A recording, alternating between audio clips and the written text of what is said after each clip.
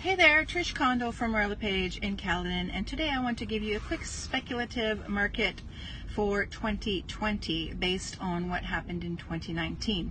So, a couple of things to keep in mind. We have a market that is a seller's market currently. We have 3 months inventory, and it seems to have stabilized. We've had 3 months of inventory for the past 3 months.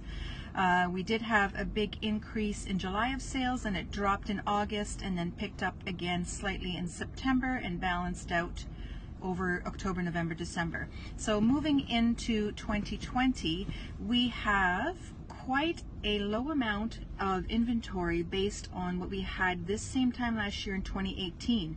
We actually have 31% less of active listings right now. However, what we have seen is a 15% increase in the number of sales in 2019 compared to 2018. So this is telling me that we have more buyers looking right now. They're more comfortable with where the market is, and they're understanding that we have stabilized. And also, there is less inventory, which always leads to higher increases. So last year we had 2.21% increase in the average sales price over 2018, which is fairly low. This year we are expecting in Canada 7.5% nationally as an increase. We may not see that completely in Caledon.